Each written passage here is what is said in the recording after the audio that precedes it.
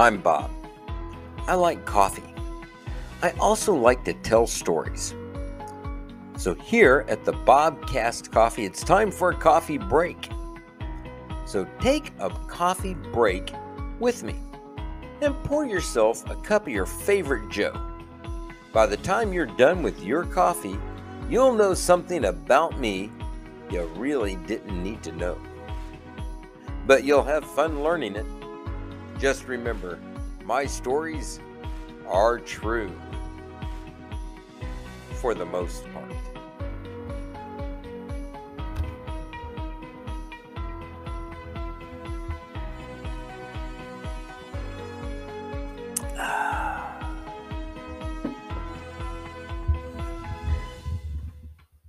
This episode was brought to you by JM Insurance. JM Insurance. Do you have business, personal, or life insurance yet? Contact JM Insurance Agency to understand the benefits of insuring against the unforeseen circumstances of life. We have over 40 years of experience in the business and will guide with the best probable choice for your situation. Call us for more information at 405-353-0140 or visit our website at jminsurance.agency.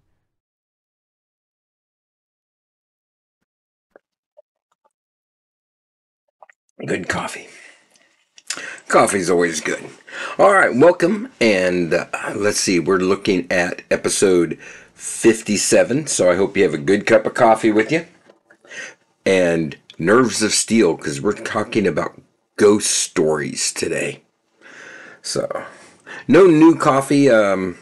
So no taste testing today, but we'll see what happens next time. 57, we're going to call this Thoughts on Haunted Houses in the Wonderful City of Pasadena. All right, in Pasadena, I started working for Space Bank Mini Storage probably somewhere around 1993. And worked for them until we moved to Oklahoma in 2008. So, a lot of stuff happened there. But let me tell you a little bit about what I have figured out history-wise about Space Bank Mini Storage. Space Bank Mini Storage is an old government facility that was bought by the owners of the mini storage straight from the government, and they rehabbed it into a mini storage. It's very eclectic. It's very unique. You will never find another facility like it, ever. So,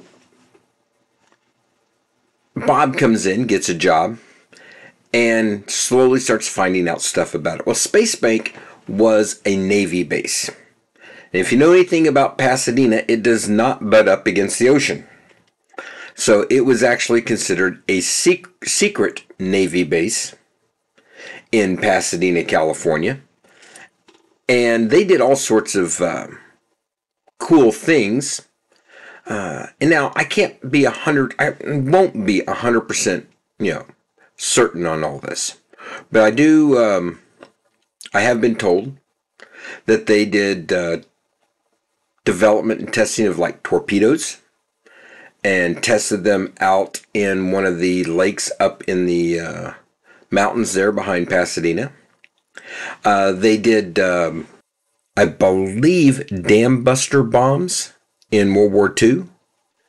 They did like pressure testing on like Poseidon missiles. You say, well, that's a big missile. Were you going to pressure test it?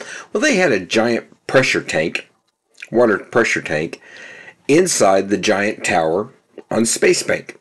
So this, when you're looking at a picture of Space Bank, and you see the big tower, and it's painted yellow and has, Space Bank on it, that's actually all a giant water pressure tank.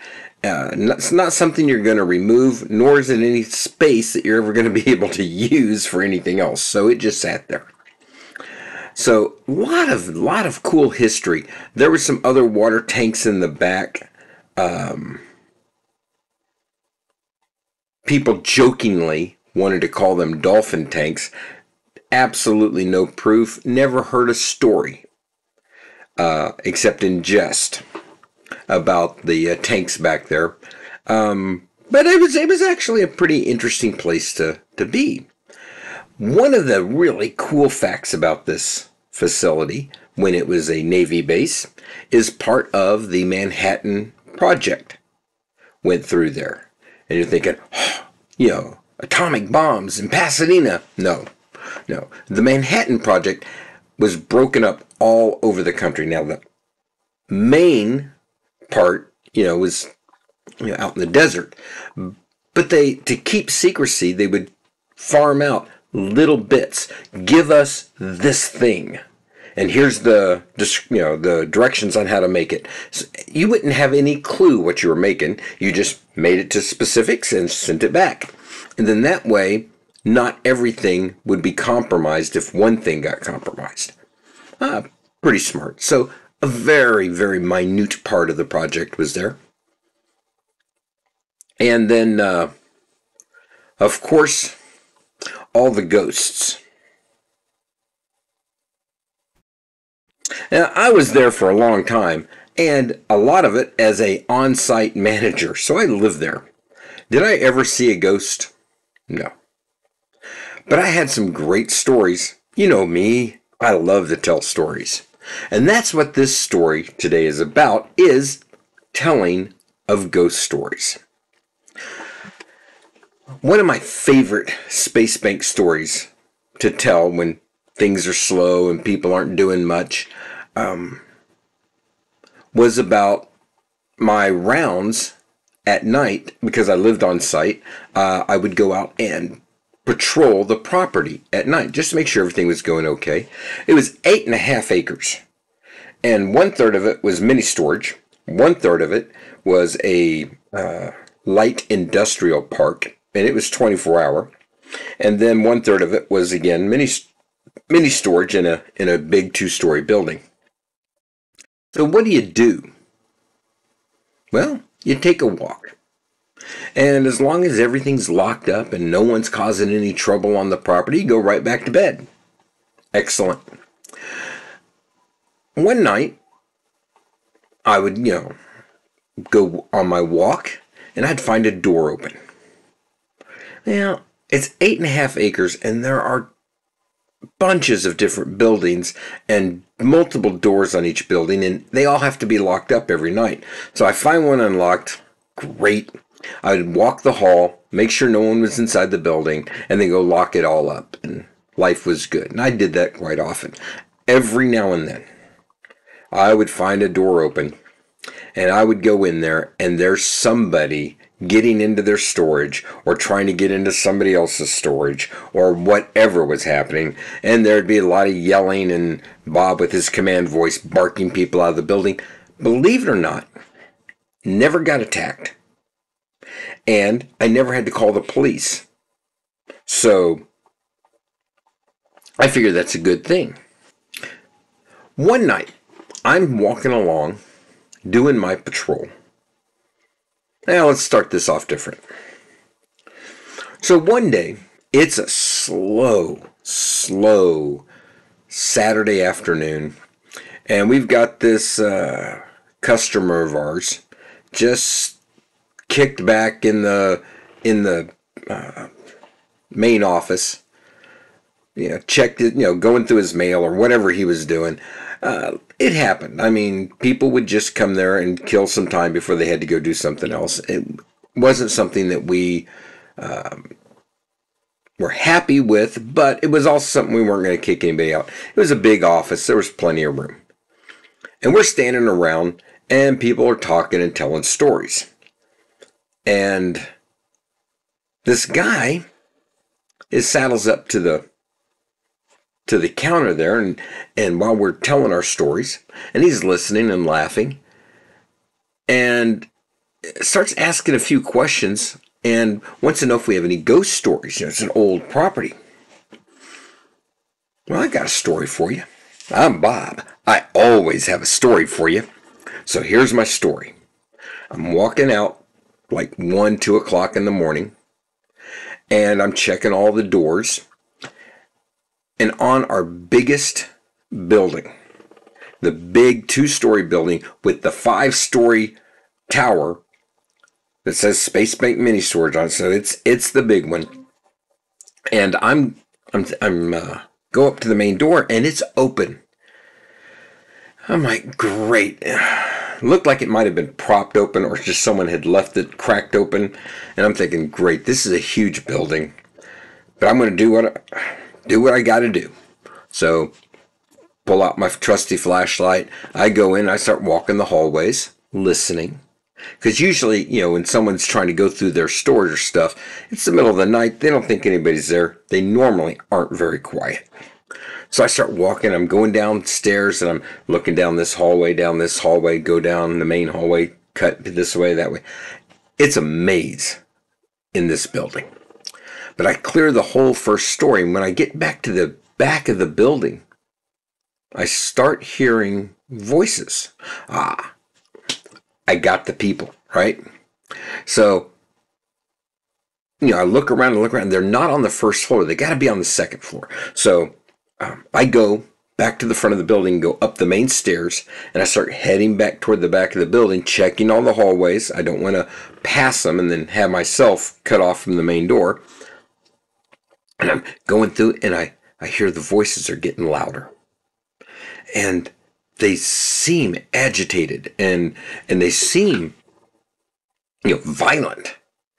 And I'm walking through here, and I'm listening. It gets louder, but I can't find anybody. There are no lights on in any of the hallways. I don't see any flashlights except for mine. What's going on here?